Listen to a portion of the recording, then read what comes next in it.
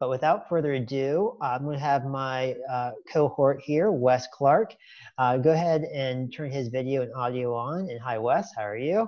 And we are going to, Wes is going to introduce Sarrah to begin Sarrah's presentation.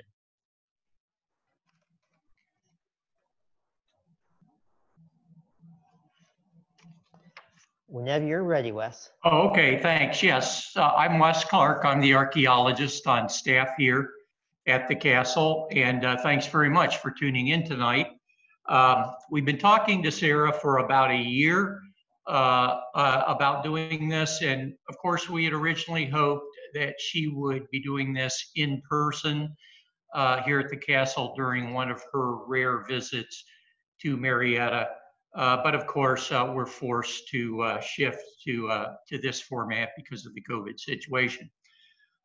Before I tell you some specifics about Dr. Murray, I wanted to briefly note an unusual archaeological circumstance that developed out of Marietta, which is that Marietta and its public school system has produced 3 archaeologists specializing in classical civilizations of the Mediterranean region.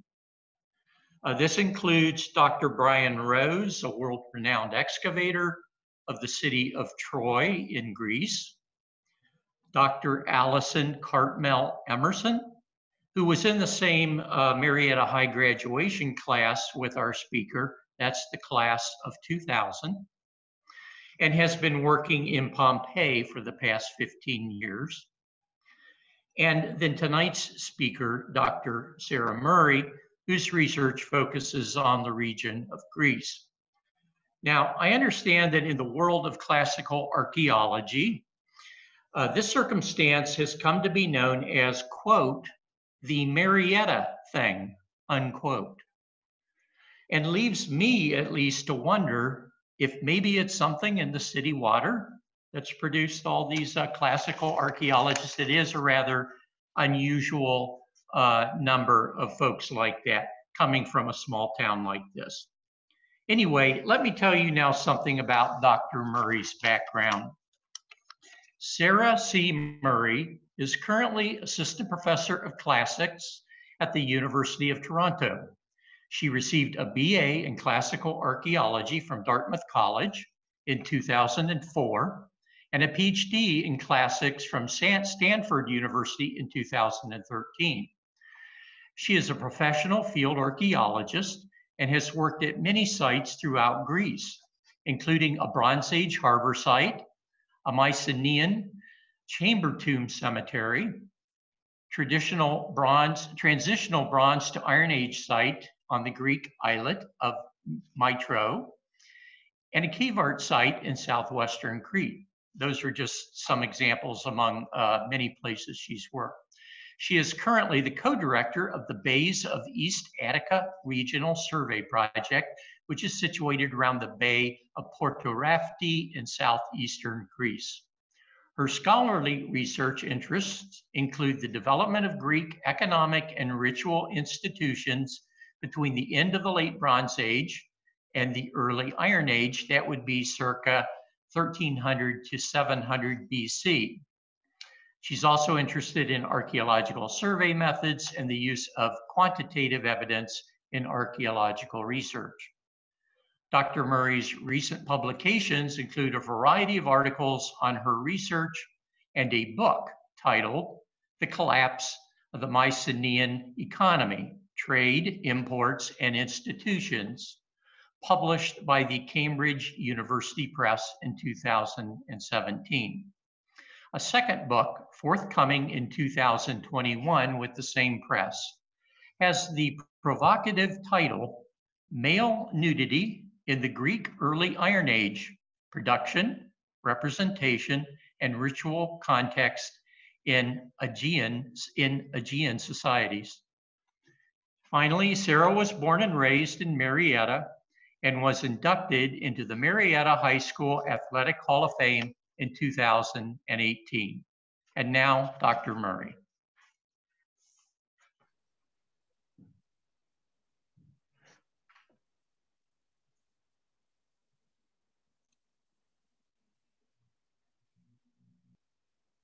Okay, I guess everybody can hear and see me now. And I'm just loading up the slides for my presentation. So while there we go. So thanks Wes, and thanks Kyle for inviting me and introducing me. I lived most of my life very close to the castle, probably less than a block. So this is a very, I guess it's a very local talent talk. Not that it really makes a difference anymore, since we only all exist in our small Zoom universes now. But anyway, it's a fun opportunity for me to get to share what I've been up to since I left Marietta back many years ago now, in terms of my research in archaeology. And it really is, as Wes was saying, a long running joke in classical archaeology that this little town in the middle of nowhere somehow has produced a very high per capita rate of classical archaeologists. So if anyone has any theories on why that might be, then maybe we can discuss them in the Q&A. So for this evening's talk, I'm going to be telling you about some of my research, and in particular, the field work that I've been doing most recently. As was noted in the introduction, I'm now running a field project in southeastern Greece, in Attica. Yeah, so the topic of my talk today is kind of what I'm doing there, why am I working in this region in the first place, what's interesting about it from a research perspective, and then also kind of what we've been finding so far. So I'll split the talk into three parts, more or less. So first, just since many of you probably don't know what a late Bronze Age collapse is or what a Mycenaean is, I'll just provide some very general context of the kind of thing I'm working on and the general problem that we're trying to address. And then I'll talk a little bit about how that has led me to this area that I'm working in the field now. And then I'll talk about what we've been finding in this region. In particular, there's a really interesting site we've been investigating on a very small, yet very archaeologically rich site in the region. So without further ado, we'll begin with the general context. So the late Bronze Age collapse is a research area that is kind of what I work on generally. And it's hard to understand why what we're doing in Porto Rafti is interesting or important without having some understanding of what's going on with the late Bronze Age collapse. So I'll start with that. So in the Mediterranean, the late Bronze Age is a period that lasts for about 400 or 500 years in the second half of the second millennium BC. When we talk about the Mediterranean in the late Bronze Age, we're dealing with a period in which there were a number of relatively large and relatively complex states kind of scattered around the Eastern Mediterranean basin. You've probably heard of some of these. So New Kingdom Egypt, the Hittites are this very powerful empire that is in control of much of Anatolia in this period. And there are other big complex states kind of throughout the Near and Middle East. So the Hittites, I said the Assyrians, the Babylonians, these kinds of big and complex states are a major feature of life in the late Bronze Age. Now, kind of on the margins of that world is Greece. And during the late Bronze Age, Greece was also the seat of a large, relatively complex state. We call that state the Mycenaean state.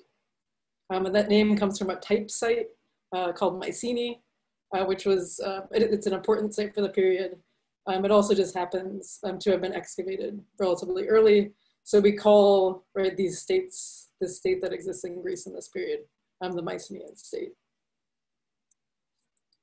The Mycenaean state in terms of its material culture, right? So the kind of archaeological traces it's left behind, is characterized by a number of very large and very monumental, very impressive structures, which are known as palaces.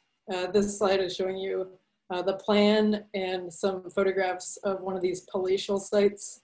This is a site called Tiryns, which is in a region called the Argolit in Greece. So these are really big buildings. They have these big fortification walls, and they have a bunch of different rooms and complexes within them that we think, were the seat of political power.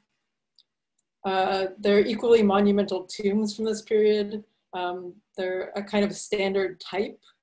So Mycenaean tombs, usually we have at the really fancy sites, these big stone-built underground tombs called thalos tombs. They look kind of like a beehive on the inside.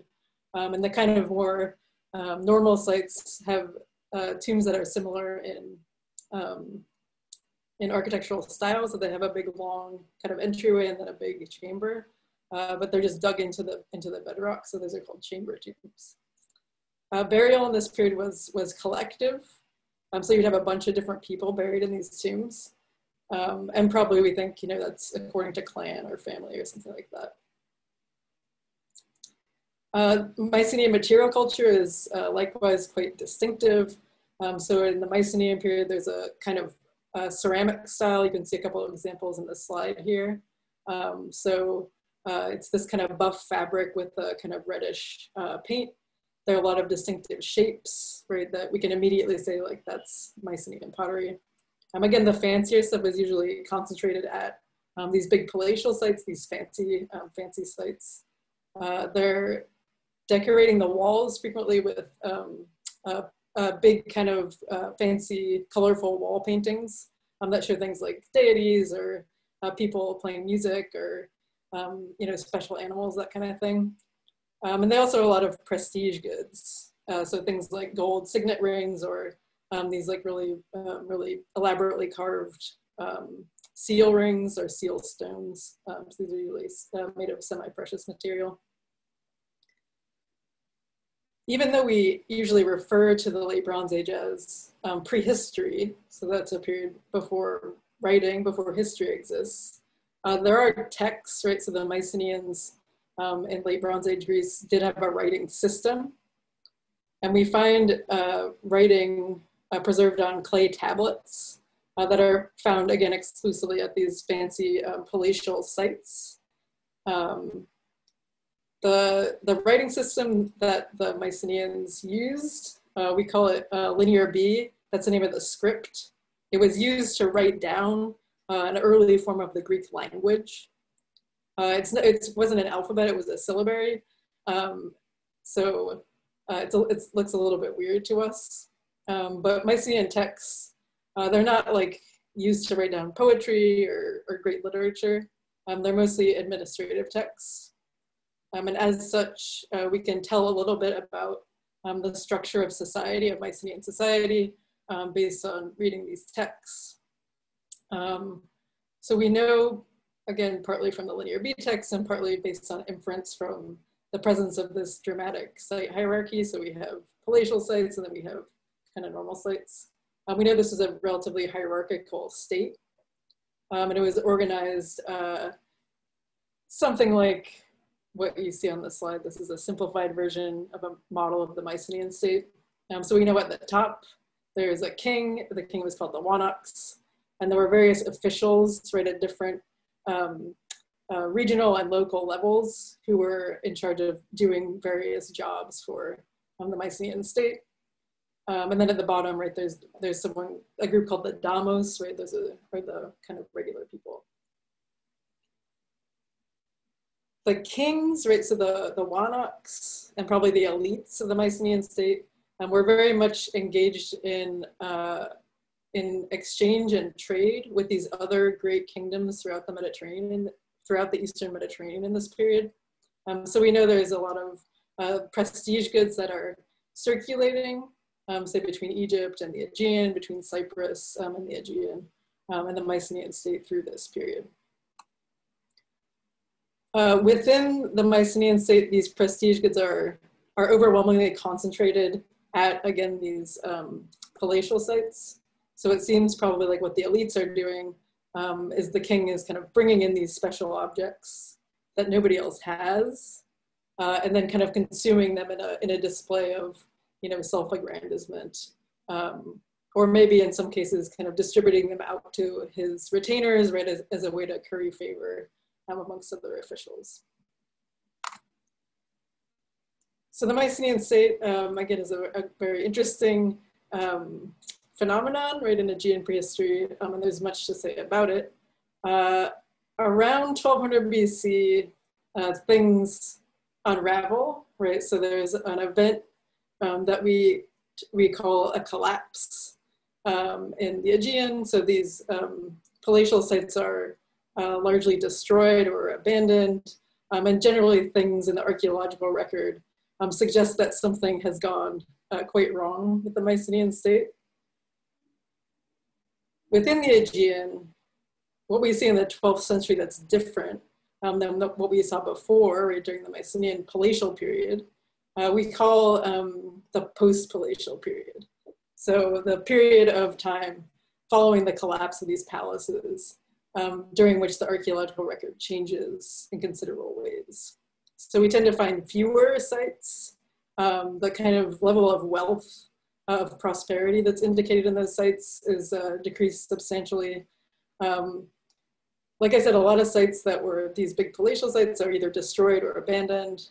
And we start to see a lot more distinction amongst different regions, right? So different pottery styles in different regions that suggests there is, a kind of disillusion of whatever the Mycenaean state was.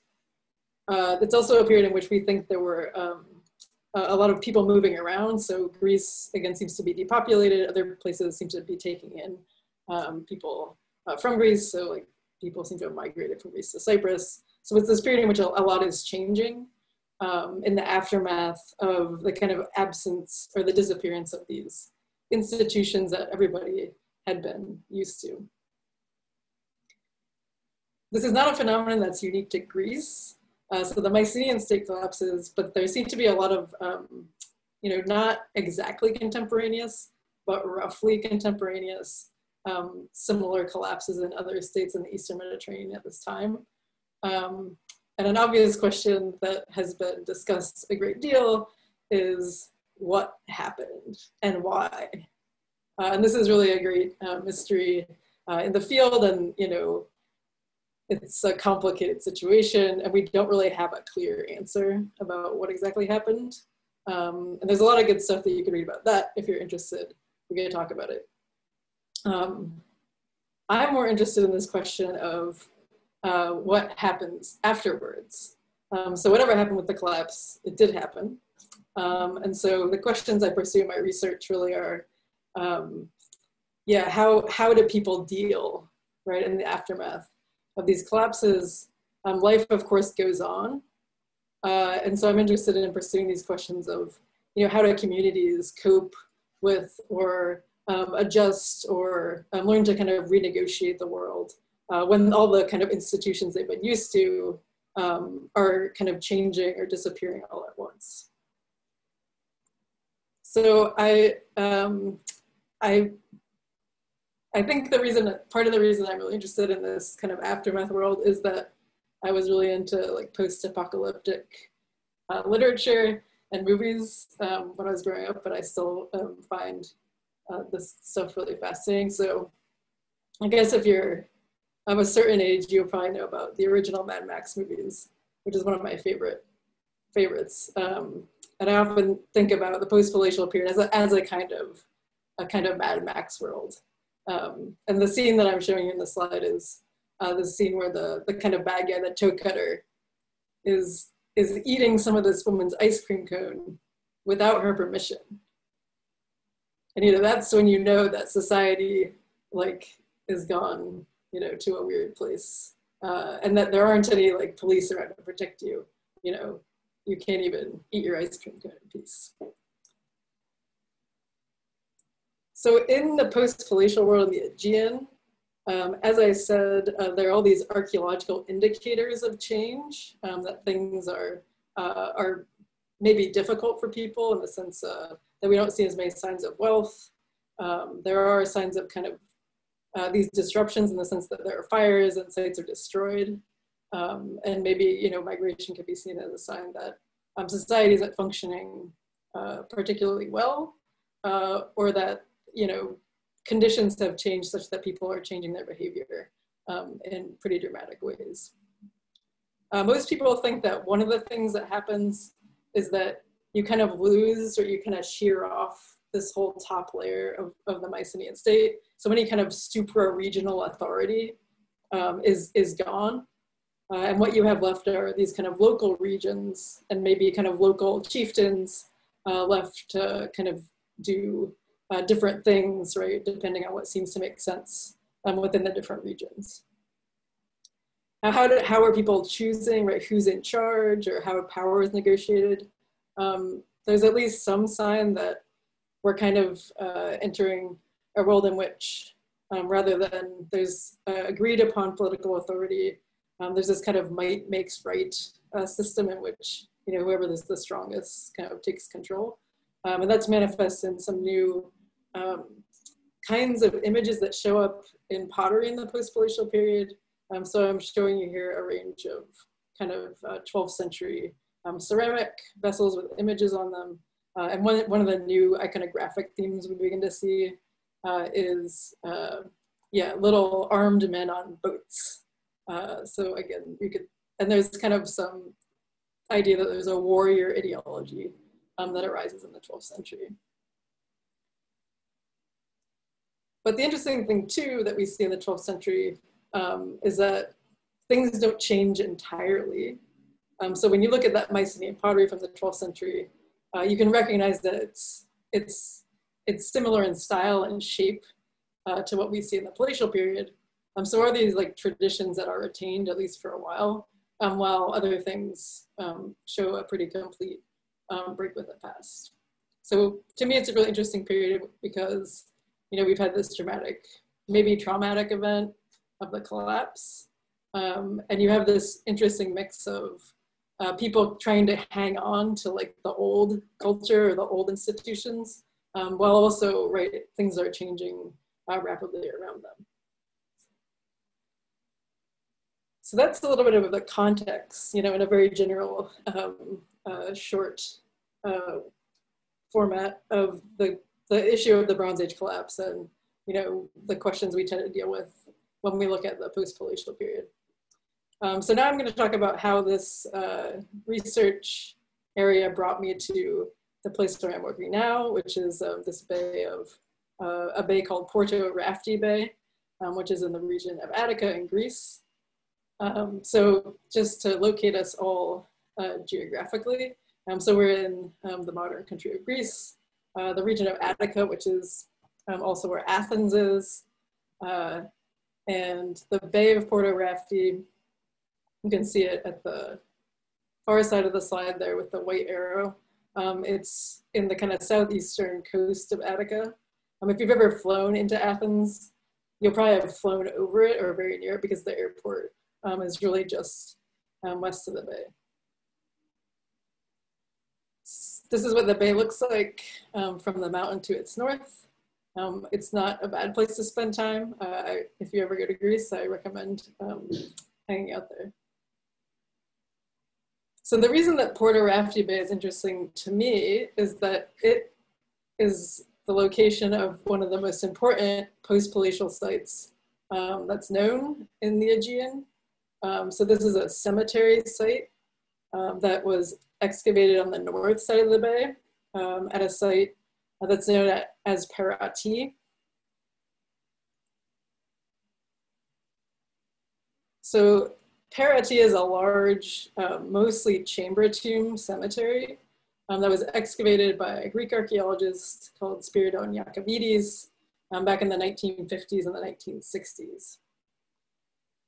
Now at the time and still today, this is the largest post-palatial, so 12th century cemetery that's been excavated and published in the Aegean.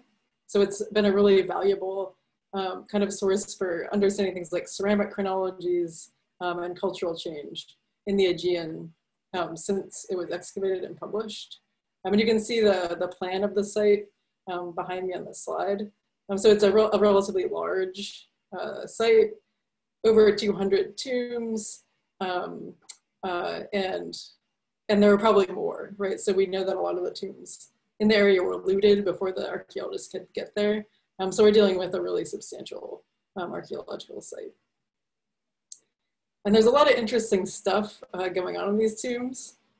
So one of the things that people think happened in the 12th century, you know, along with the kind of collapse of this series of Eastern Mediterranean states, is that trade networks, right? The trade networks that have been bringing fancy things like ivory to and from places like the Aegean.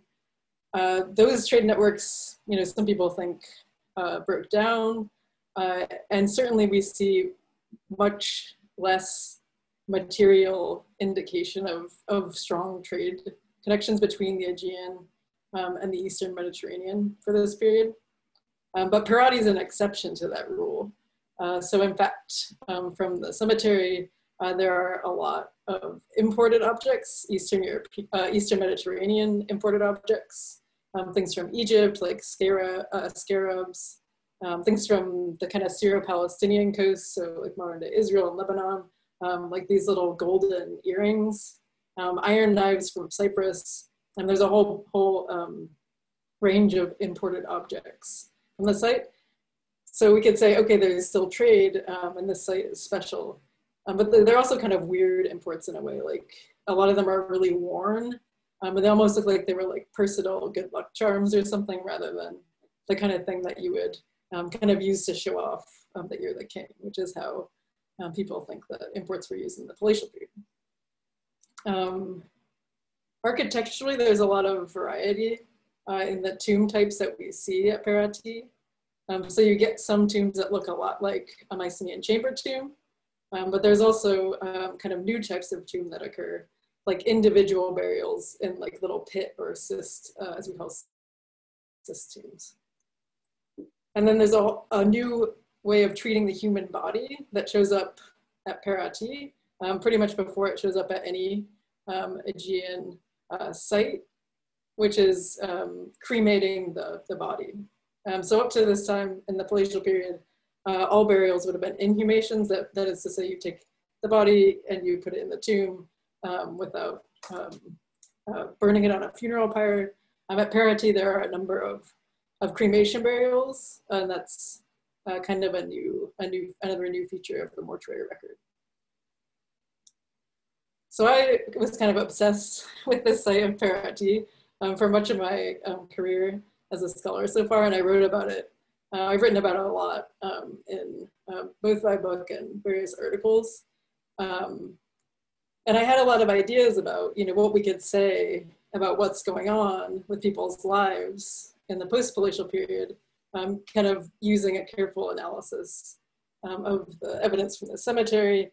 And I had a lot of theories about, you know, how we could explain this combination of Mycenaean traditions with these kind of novel features, why we have these imported objects at this site when they're really rare elsewhere. And, you know, I went through a lot of kind of mental acrobatics trying to come up with reasonable explanations for what was going on. And I can talk about those in the Q&A if people want to. But what's ultimately clear when we try to extrapolate about living humans from what we find from their mortuary behavior, from how they bury people, is that it's really hard to kind of distinguish between all the different possibilities, just because, right, the decisions people make around burial don't necessarily connect in straightforward ways to the way that people live their lives or the way that people thought about their lives.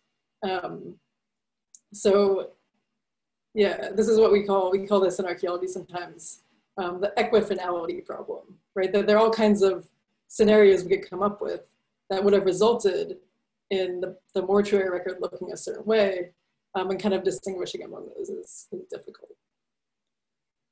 So what I decided was that we really needed to find a settlement to go along with these tombs, so that we could, you know, find the people and where they were living, and try to learn more about this community, and try to figure out what their lives were like, who they were during the post-glacial period. So I started up this archaeological project called the Bays of East Attica Regional Survey.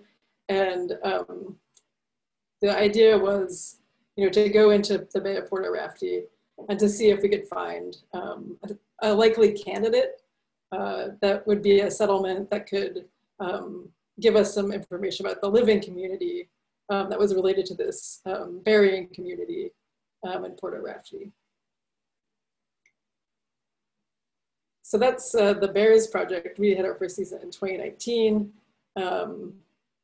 And yeah, part of what we're doing is trying to figure out where a settlement would be in this region. So most of you have read or heard about archaeology, probably think about excavation.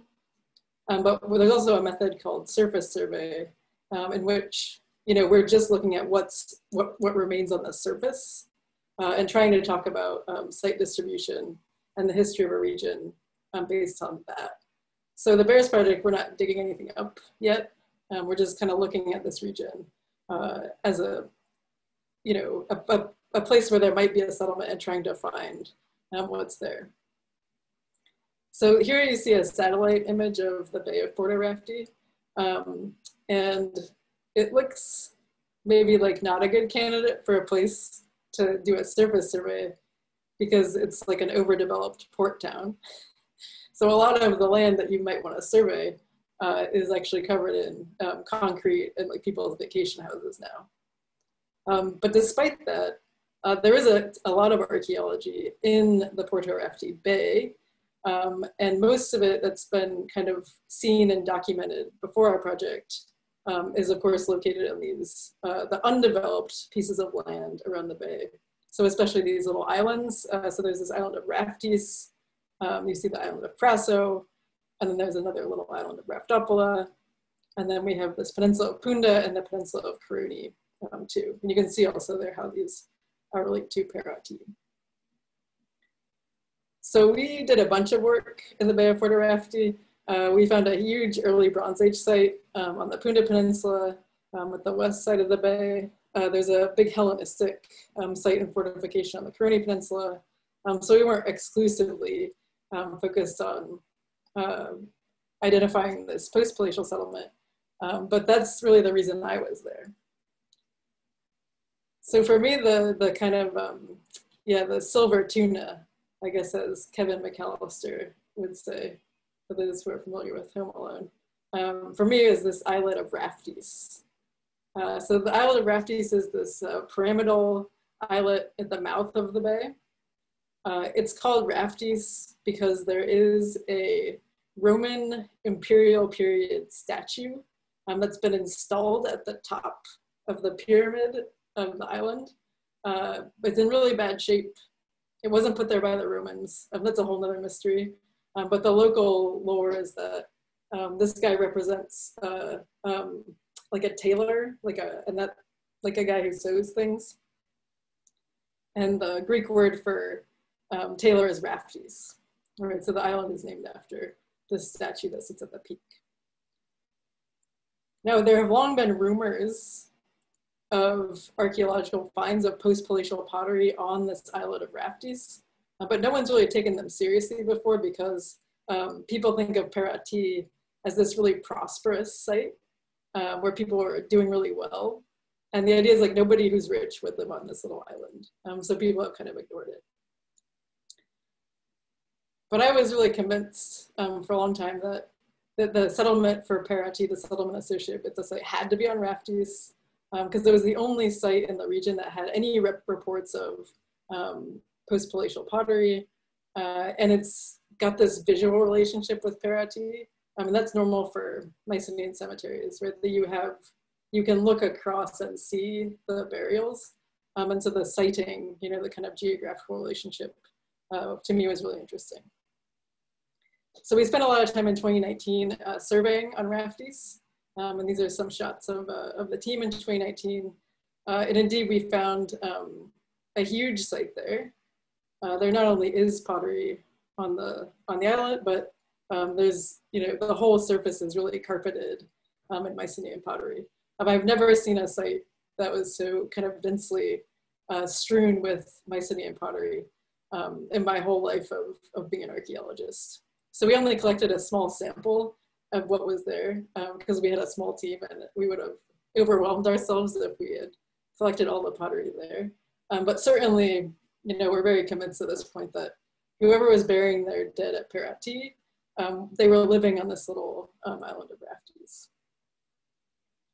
So what did we find, and what does it seem to tell us about how life was in the 12th century in this bay, and who these people were? So that's what I'll kind of finish the talk with now. So as I said, one interesting aspect of the archaeology of Porto Rafti Bay is that, people have kind of known forever that there was some post-palatial pottery on Raftis and that people might have been living there. But largely, again, this possibility has been seen as very remote because the island is not an obvious place to live. So it obviously has access to almost no agricultural land. The topography is incredibly steep, so it's a very steep slope. There's not an obvious place to dock a boat, at least not today, and you don't really have access to water. So the idea that the people, this large community of people who seem to be very prosperous, who are burying their dead in Rafti, the idea that they would live on this island has seemed really far-fetched to people. So the kind of existing idea, and the one that I kind of refer to in the title to my talk, is that Raftis is an island of refuge. So it was a place where people who were kind of hanging on for dear life went to hide, and that it's part of a pattern. So in the post-palatial period in the Bronze Age, again, and then again in the late Roman period, so much later, people start kind of exploiting these little micro islets that are near the coast, but not connected to the coast, around the southern Aegean. So Raftis is one example of this, but there are more. And so the idea is that places like this is another one of these sites, an island of Modi, which is just off the island of Poros, again in the surrounding Gulf, if you're familiar with Greece. And kind of all these islands look like a cartoon of like a terrible place to live, right? So the island of Modi is an extreme example. It's this little rocky kind of cliff that sticks out of the sea. But there's a post-palatial site there, and people are obviously doing something on these sites. And so the usual interpretation is that these are, again, just kind of refuge communities. Now what we found on Raftis, just from the beginning, didn't seem to fit with this model very well. So first of all, we found a huge amount of material, right? So just the quantity of the pottery was a little suspicious if we're trying to reconstruct this community as like, people fleeing some horrible threat and hiding out. The pottery also is extremely high quality. So the ceramic chronological term for post-palatial pottery is LH3C. And all the pottery found on the island from the Mycenaean period dates to this LH3C, this post-palatial period. I mean, it's really, really fancy stuff. So if you're not used to survey archaeology, you will look at this slide and think like, this does not look fancy, it's just a bunch of dumb potsherds. But this is really nice painted Mycenaean pottery and the kind of stuff that we hardly ever find in surveys. And every unit that we had on Raftis had tons and tons of these fine Mycenaean painted sherds. And pretty much every shape that you could ask for. So kind of ceremonial drinking vessels, vessels for pouring, storage vessels for large amounts of olive oil, for wine. And we really had the whole repertoire of Mycenaean shapes. Another really interesting characteristic of the ceramic assemblage on Raftis is that there are a huge range of different kinds of cooking pots, which is extremely, extremely unknown for the post-palatial period.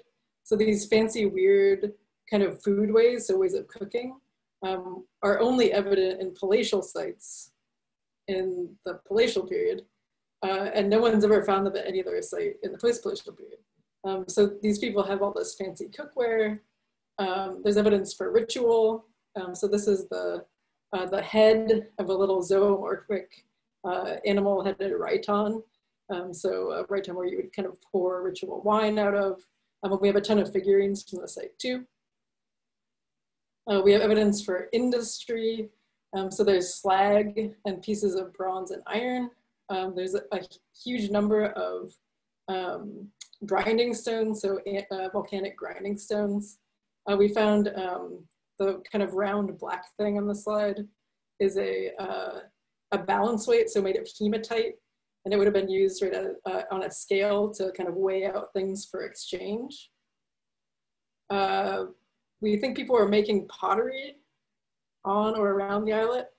So there's a local kind of pottery called whiteware, and we have a ton of whiteware from Marietta. We have a ton of whiteware from around the whole Aegean in this period. And on the Raftis island, we found whiteware that had been like over fired so that it had almost turned into glass and turned this weird green color. And when you find stuff like that, it usually suggests that there's production of the pottery taking place nearby.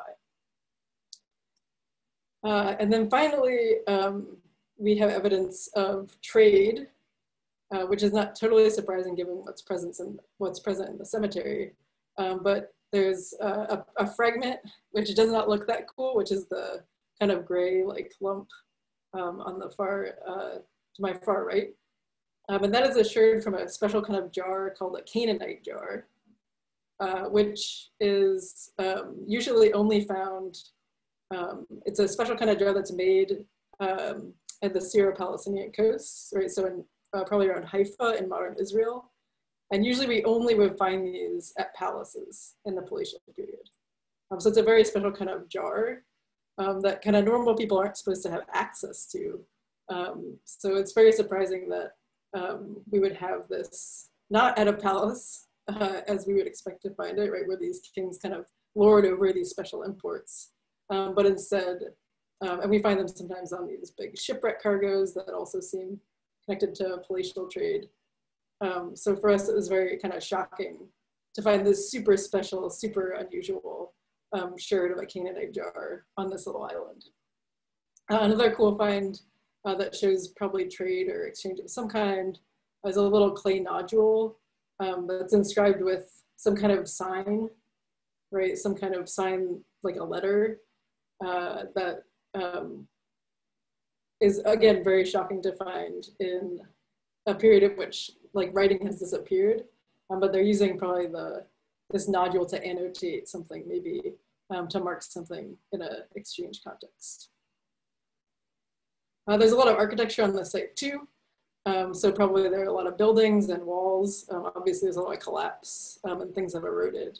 But it's not just pottery and finds all over the surface, but we have evidence that this was a very built up islet too. So if we wanted to say that, okay, we have these people living on this islet in the 12th century, it's a refuge islet. It doesn't really make a lot of sense with the evidence, right? We would think if it's a refuge, you know, the people are scared and they're not thriving. But we have all this really nice, fancy stuff that shows industry, that shows trade, that doesn't really align with a kind of model that paints these people as kind of cowering in fear on Raftis Island. But then the question is, how can we explain, right, the choice in this period to move to this little island, and this choice to move to these little mini islands in general? And that's, of course, something that's hard to answer, and we've been batting around a lot of ideas, and like if other people have ideas, you know, that would be great to discuss. Something that I was thinking about a lot this summer was the idea that the people on Raftis are not hiding from somebody, but they're kind of the people that other people are hiding from, right? So I did some sailing around Porto Rafti in the area this summer, and I noticed that when you're in the bay, when you're out sailing, you can't really, like the islands, the Raftis Island and the Caroni Peninsula, they all just kind of disappear into the background of the mountains behind. I mean, you would never know that anybody was there, right on this island, on the west side of it, the inland side, if you're sailing past. We also know from anecdotes that local people who sail around tell us that when there's a storm, ships, because of the currents, almost all will blow into the Porto Rafti Bay. So you can kind of imagine something like a little pirate community living on this side of the bay, on the island in the bay, kind of laying in wait for these ships to blow in, and then being in a perfect position to kind of sally forth and take all their fancy stuff. Right? And that kind of gives us an explanation for why they didn't care about access to agricultural land, and why they were happy to kind of live in this place, right? And it's kind of more of a positive explanation. So instead of them hiding there because they're afraid, they're hiding there because it's advantageous to them in terms of their kind of economic strategy. And this, of course, you know, okay, ancient pirates seems a little far-fetched maybe, but so far to me, it's the kind of most like logical way to come to terms with the weird location of the site and the amazing wealth that the finds show. And I also thought, you know, it's close to Halloween, so why not finish the presentation with an appeal to the pirate? And maybe, you know, in the ancient world, people believed a lot in like bird signs. And I will note that recently in Athens, feral parakeets have been taking over the kind of pigeon habitat. So maybe the parrots are giving us the sign that what we're dealing with in Porto Rafti could be some kind of, yeah, exploitative or kind of pirate community. Now, obviously, again, with the survey finds, the finds from the surface, we face the same kind of interpretative problems that we have with the mortuary finds, right? We can think of all these possibilities to explain the finds, but you know, they could have gotten there in a number of different ways. So probably what we need to do eventually will be to excavate the site. Like I said, there's a lot of architecture, and it's clear that there are a lot of good archaeological deposits on the island. So hopefully, you know, one day we'll finish the survey, but I don't think we could solve this enigma of Raftis without maybe getting in there and excavating some good context, right, where we could actually see, is there production happening? You know, what kind of political hierarchy might we see? How do we, you know, make sense of these people? So hopefully we will get to do that someday. I mean, at this point, it's not clear that we'll be able to work in Greece anytime soon with our team. But yeah, that's kind of the plan going forward. I just want to close by thanking our institutional sponsors. So we have a permit from the Canadian Institute in Greece and the East Attica effort of antiquities. We have funding from a number of generous organizations in Canada and elsewhere. I also want to thank our amazing team from 2019. We had an extremely wonderful group of people that helped us do the survey that's produced almost all the finds that I told you about today. Yeah, and it was too bad. We were all very excited to get back and continue the work, but 2020 had other plans for us. We did manage to have 3 people go to Greece and work this summer. So, because I was in Canada, we were allowed to go to the EU. And then a couple of our ceramicists were either in Greece already or in the EU too. So we had a very tiny 2020 study season. But Bartek, who's the Polish ceramicist there, in the middle, he's the one that identified our Canaanite jar sherd. So we did accomplish something at least today, or this year, even though we couldn't get a lot done. So thanks all of you for your attention and for joining us this evening. And of course, happy to take any questions. Sure, thank you, Sarah. We have 3 questions that came in. Rebecca asks, after the palatial system collapsed, was wealth more evenly distributed? Yeah, it's a good question. It's kind of a hard question to answer in this, I mean, in any archaeological context, to make clear from the remains that we have how equal wealth was distributed, right? Because we don't have any figures for income or GDP. And also, we only have the sites that we excavate. So it's always possible that, you know, we're missing a huge number of sites that would give us a different picture than what we have. But I think it's kind of, yeah, it's almost certainly true that in an absolute sense, you're kind of knocking off the top of the, you know, the ultra rich from the economic hierarchy. And it does look like things like fancy imported objects, things like metal objects, which would have been kind of hard to acquire.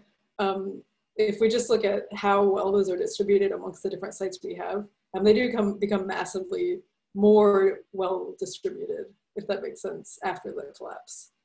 So one would imagine that you have these elites in the palatial period, and they're kind of like have this stranglehold on fancy things, and they kind of are controlling resources to the extent they can. And once that stranglehold is like released, it becomes more like people have more agency on their own to acquire things, to go out and build trade relationships by themselves. So yeah, it does seem like, you know, the result of this kind of disaster for some people may have been okay, right? You kind of lose the tax burden, right? The elites are probably doing a lot of like marching around and threatening you or stomping on your stuff and taking your crops. So yeah, I would say there's probably more equality afterwards. Okay, thank you. We have 2 more questions. Just a reminder that if you have questions, go ahead and enter them into the Q&A and we'll be getting to them. Carol asks, what's the possibility that the collapse was due to a pandemic type situation and that the burial customs changed because cremation was the best way to handle the dead? Yeah, I think that's a good suggestion. And certainly it's interesting to think about the way that what happens in the world around us impacts the way that we imagine things going in the past. Any kind of suggestion of like a pandemic or a disease as a cause for the collapse has never really found favor, you know, in the literature before. When people have suggested it, people have usually just like dismissed it out of hand. But now it seems much more plausible to us, right? Because we see what a pandemic can do. So far, it's, you know, there isn't any compelling evidence for that, but it's not something maybe that would be super visible archaeologically in terms of the human remains. So there are some things that you can look at human remains and identify the cause of death with. So like, you know, bludgeoning or like certain kinds of cancer, like malnutrition, where they leave a mark on the bones. But something like a flu wouldn't. So you know, there might be ways to investigate this question of like, how would we prove that there was a pandemic that could have brought about the collapse of these states? But I think, yeah, and people are starting to think about that. But up to now, it hasn't really been a popular avenue of inquiry. And that's something that we thought about. I talked about this with some friends early this year, because it seems like, okay, one reason you would move to a tiny island is that you're away from, like, you know, the mainland where maybe this disease is circulating. So that's certainly something that we've talked about, is that an explanation for this like movement to the tiny islands could be related to some kind of plague or disease, for sure. Thank you. Judy asks, aside from Mad Max, what else inspired you to venture to the other side of the world for your archaeological work? Yeah, I didn't know anything about Greece really, or Greek archaeology when I was younger. And it was really just kind of random chance, in a sense, that led me to this career. When I went to college, I really wanted to be a geologist, because when I was growing up, my dad and I would go with the Marietta College Earth Sciences people on these field trips to like look for geodes. And I really liked hiking and being outside. And it seemed like geology would be an interesting way to combine that with a career.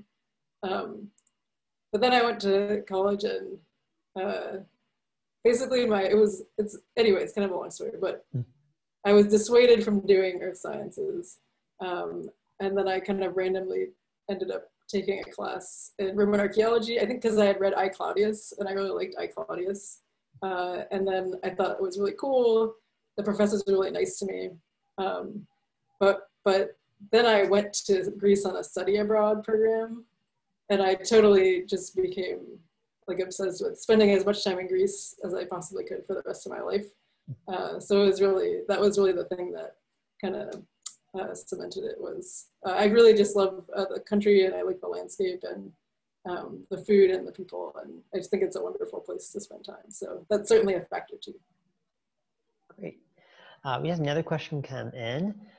Jan asked, there has been a long theory that the collapse of the I'm trying to say this correctly for you all. Mycenaean civilization was due to the invasion of the Sea Peoples. Could this be a collective memory of the pirates from this and other small hidden areas? Could the pirates then change to slave traders in the later period? Homer mentioned slaves. Could they have also traded slaves? Yeah, I think those are a series of really interesting and really smart ideas. The Sea Peoples, it's this long-standing theory that all these destructions were driven by kind of a band, for those who aren't familiar with it, a band of kind of seaborne, not necessarily just pirates, but entire communities that were kind of moving into the Eastern Aegean and progressively kind of landing in these different regions and causing all these collapses, through violent means. I mean, the origin of that story is basically a text that we have from ancient Egypt. So from the funerary temple of the pharaoh that was in charge when these people showed up. And the Egyptians were one of the few people that dispatched the Sea Peoples, right, that defeated them. And so the pharaoh is like bragging about the Sea Peoples and how he defeated them and how they're really awful and mean. And so the existence of that text has given rise to this whole idea about the Sea Peoples. And most people now think, that story is way too simple. There are all kinds of things that it can't account for. And that the Sea Peoples phenomenon, whatever it was more of a symptom than the cause of the problems. So that most people now reconstruct some kind of like climate change or change in the kind of regime of rainfall throughout the Mediterranean at this time. So the idea is you might have had these people, kind of like the people that fled the central United States in the Dust Bowl, right? So if their area where they were living became uninhabitable, they were trying to find a new place to live. And that there wasn't just one group, that there were all these different people that were moving around for various reasons. So yeah, again, they are something like pirates. So it could be, my feeling is that there are a lot of kind of people moving around and maybe without a state to enforce any kind of laws or any kind of, behavior. A lot of people would just be, taking whatever they could by force. And some of those people would be the Sea Peoples. And I think it's an era in which, like, you can imagine piracy generally would be pretty common. As far as slave trading, like, absolutely, there was probably, the Mycenaeans probably had slaves that they took through military conquest, and certainly in the Homeric texts, which are from just after the post-glacial period, refer to slave trading too. So I would imagine it was happening in the 12th century too. And again, it's one of these things that's really hard to prove archaeologically, like without texts. So yeah, it's almost certainly that was happening to some degree. And it's kind of funny because with the Greeks, like, we think that the Greeks are really great. So we never like to talk about how they were basically always a slave society. I don't see why it would have been any different for the 12th century too. Thank you. One last question that we'll take is from John, and he asks, the Canaanite sherd, it is really possible to identify that from what we saw on the screen. So what is it that identifies it, is the question. Yeah, and that is a great question. And it is amazing for me. I'm not a ceramics person. And I rarely work in the lab. I am like a creature of the mountain, and I love being in the field and like traipsing around and finding stuff. And you know, I never get tired. That's one of my superpowers. But when you put me into the lab, like I really am not. I'm not used to that kind of stuff, and I don't have the knowledge that a ceramicist has in terms of identifying that kind of pottery. But this summer, I was in the lab with Bartek, our ceramicist, and he's amazing. It's really this kind of special magic that ceramicists have, that they can look at something that to us looks like just some weird lump of nothing, and they can extract all this information about it. So according to Bartek, the fabric, right, so the kind of ceramic material that this kind of pot is made out of, this jar, is incredibly distinctive, and partly because the people that made the Canaanite jars used sand as a temper in the fabric, right, the matrix of clay that they later used to make the jar. And so, and it's special sand, it's sand from Egypt, from the Nile, that blows up, or kind of comes up from the coast, along the coast of Israel. So it has a particular grain to it. And the fact that it's there is very distinctive, because most people in the Bronze Age didn't use sand as a temper. And according to Bartek too, you can use the grain of the sand to distinguish between Canaanite jars made in like northern Israel and jars in southern Israel. Right, so there's a lot that these ceramicists can see that we can't see, that, you know, allows them to make these distinctions. But the Canaanite jar too, it's got this gray color on the inside and it's red on the outside. And it has a kind of, you can see a little bit of the curve of the shape. So all those things make it, yeah, almost a sure thing that it is what Bartek says it is. That's a good question. Well, thank you very much, Sarah. I did want to see if Wes had any additional questions or anything that he wanted to add before we thanked everyone. So Wes, if you wanted to turn your microphone and screen on for me. Yeah, it's on. No, I actually had a question about the sea people and whether they related to her pirates on the island there, and someone else came up with pretty much the very same question I had. So thanks very much, Sarah.